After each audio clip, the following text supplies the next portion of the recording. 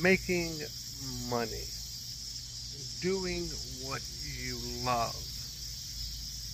Sounds good. That's what I'm doing. But I don't want to do this all my freaking life. And for me not to do this all my freaking life, I have to trust someone to do it for me.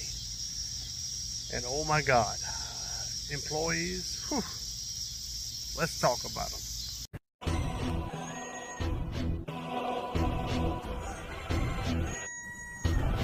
I'ma keep walking on them, I'ma keep stomping on them, I'ma keep it coming on them, got the music jumping on them, I'ma keep setting fire, I'ma keep getting high, I'ma keep making it still, I build my own empire. I'ma keep walking on them, I'ma keep stomping on them, I'ma keep it coming on them, got the music jumping on them, I'ma keep setting fire, I'ma keep getting high, I'ma keep making it still, I build my... I love this job. I'm the owner. I'm the boss. But I do every damn thing and it gets tiring. I love to do it, but it gets tiring. My dream is to go around the world full time, buying up cars, shipping them back here. Because when you're going around the world, it's like a big vacation. For example, when I went to London, Brussels, Amsterdam, and Paris, oh my goodness. That was fun. I loved it. There was zero stress. Everything went awesome. But I had to leave my shop in other people's hands when I was gone. For the most part, it turned out good. When I got back, everything with those sets of employees fell through. I mean, no matter how much you give them, because I pay them good, no matter how much you give them, it's not enough. It's like they're jealous or something, and they see you go off to these places, and they're like, why am I not going? I'm going to stay here and run his business and make him money? I mean, that's what you get paid for, right? That's the mentality of a bad employee. Now, there are some good employees. Now, I've had some good employees. Like I have one now that comes in whenever he can, maybe once a week. That's the problem. But he's a good employee. He rocks. He does everything good. He's smart. He gets it. But the problem is, he's also a volunteer firefighter, and he works at a nursing home, and they pay him $50 an hour. Who am I to tell him don't go to that nursing home job and come and work for me for $15, $16 an hour? I just won't do that. I just can't do that because I won't. I genuinely want people to better themselves. So it's really hard to juggle employees. I was told one time when I was paying employees pennies, well, if you pay them more, if you pay them what they're worth, they're better employees. That, my friend, is not true. Because I've been on both sides of the fence. I've been on the side where I pay my employees very little. I've been on the side where I pay my employees very good. And it just doesn't work out.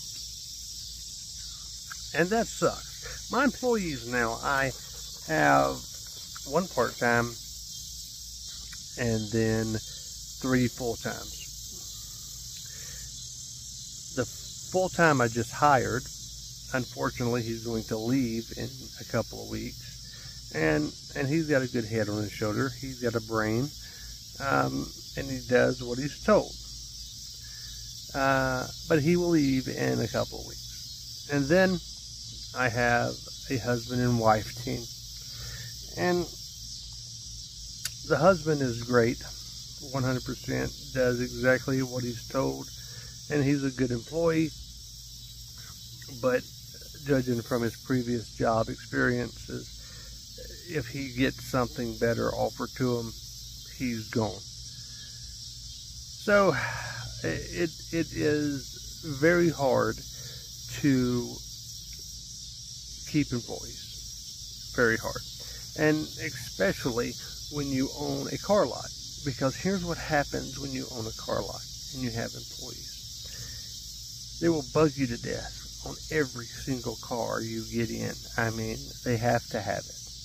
Okay, and when you finally give them a car to drive, they're going to pay for it. They're going to take it out of their check. Okay, so you're thinking in your head, well, your payments are guaranteed because it's taken out of their check. But then when they get their check, they're like, well, let me get this. Oh, it's not the same. It is definitely not the same as them paying someone else, but paying you where they work. If their paycheck is $500 and their car payment's $300, and then you hand them $200, oh my gosh, it's like the end of the world for them. And their brain don't calculate, well, you would have to be paying someone else that too. You know what I mean? Like, and then you get in another car and they want to trade it in. It is a absolute disaster. I had an employee, and he was a good employee, but he traded in all the time. Traded in. And he traded in so much, his payment was like half his paycheck. And then he quit and turned in all the cars and left because he wasn't getting enough. But he's making the same amount of money at his new job that he made in this job. It is absolutely craziness, folks. Crazy. I've been hiring and firing employees since 2015. And I will tell you, there's no formula, okay? You either find a good one or you don't. And that good one may be good for a while, but chances are it's going to turn into shit. So basically, you're picking up some mud and you're throwing it at the wall and seeing what sticks. That's unfortunate, but that's true. No secret formula, no magic words, no golden nuggets. There's nothing in the employment department here. When you're a business owner, you have a heap load of responsibilities. It's your job to make money. And you see things that employees will never see. And you cannot train them to see these things that's going to make you money, that's going to benefit you. Most of them will be like, what is the easiest path to Friday? The easiest path to a paycheck? And that is one of the reasons why I started the partner program. Because when I started the partner program, even though it fell on its face because we got too many people in that partner program, we had over 60 people. When we had 10 people, it was absolutely fantastic. But, you know, that greed got to you. You got to get more partners. There was never no end of partnerships. But for a while, when we had like 10 people, oh my God, everything ran absolutely smooth. People moved down here to be at their lot because they was partners. It was freaking excellent. It was awesome. But you have to make them a partner. And I don't know if I want to cross that bridge again. Turn over that rock. I mean, good God. It is what it is, folks.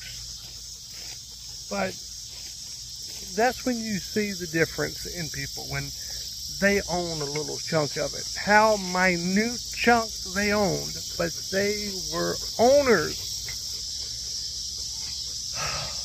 So, I guess you can say that there is a solution. Make them part owner. But there's a lot of drawbacks in that. Y'all know Sky here. She is my right hand. She never leaves my side. The one that you just saw, the Old English Sheepdog, his name is Frosty. That's 2 of my 5 dogs. I love dogs. And there goes Sky. She hears Mama pulling up. Good God. Anyway, I would like to thank y'all for stopping in and listening to my rambling. Hopefully you got some good information. God bless y'all. Please like, subscribe, and comment. And we just passed 1,500 subscribers. We're on our way to 2,000, baby. Thanks, y'all. I love y'all. Bye-bye.